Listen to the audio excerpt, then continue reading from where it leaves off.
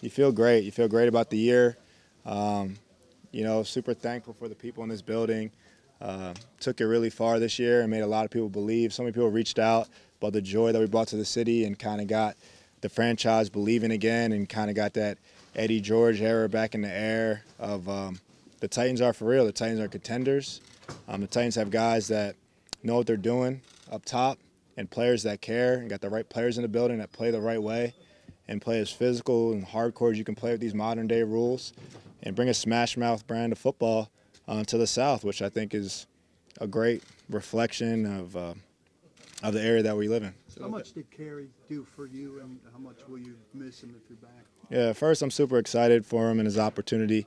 I think it's it was best. He says best for him and his family. He just didn't get to see his wife a lot, and I mean these coaches are crazy the amount of hours they work.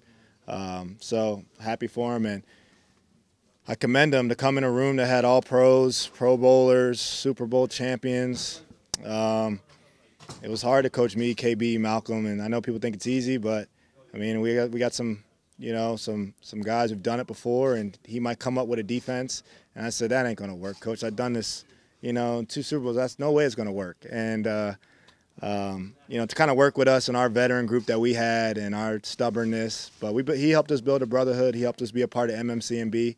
He's the first one to say it. We patented it, and he just came in from a college coach to come into the big leagues, and he's a great motivator, a great leader of men, and that's exactly what he brought. He brought a fun group, a brotherhood to us that we'll always remember. Did that defense work once in a while, the one you told him wasn't going to work? He probably got it from Dean, but yeah, it worked. They worked out most of the time. How much will you miss him, Logan? Before you kind of went on a pretty good rant there. How much will you miss him on a personal level?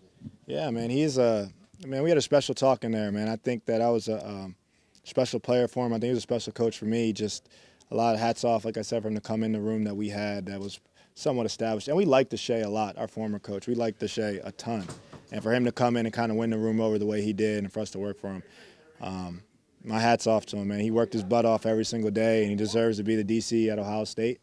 And obviously that's a hard gig to get. So I'm happy for him. He deserves it. They're getting a good one. What do you feel like the future holds for you? You hoping to be back here? I mean, if I could foresee the future, then I would just start betting on games like they did in Back to the Future, But I can't. I don't think anybody knows that. So, I think spoke with John and stuff, and he doesn't even know that. I think everybody right now is so locked in and trying to win games. And I kid you not, all I wanted to do was pour my heart and soul into this franchise. I wanted to make it a better place. If I were to leave, I wanted to make it a better place when I came in, and I felt like I did that.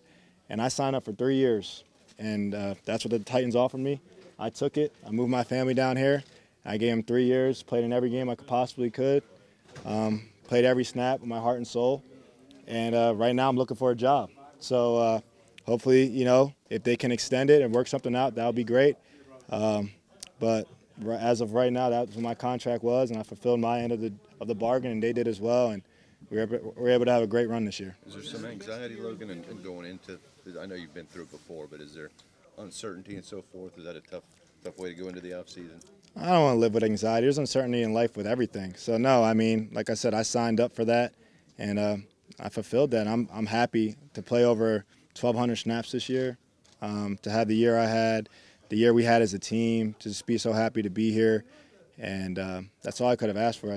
When this day was going to come, regardless, and I'm happy it came after the AFC Championship. I wish it would have came after the Super Bowl. But, I mean, it wasn't for a lack of trying. So this day was going to come. These questions were going to come. And I think it was a great marriage for both sides for me coming here. And I told them I was happy that they believed in me and allowed me to expand my role, leaving New England, and allowed me to grow as a player and a leader. And I feel like I was able to do that here. Logan, you talked about playing for Kerry. What was the best part about playing for him? He started every meeting going like this. And he said he wakes up at like 5 a.m. and just like smacks his hands and says it's a great day to be alive. And it's something you see in movies, but I mean, he probably wakes up and he drinks 20 cups of coffee every day. So I saw him drink coffee in the sauna one time. I didn't know how he didn't pass out.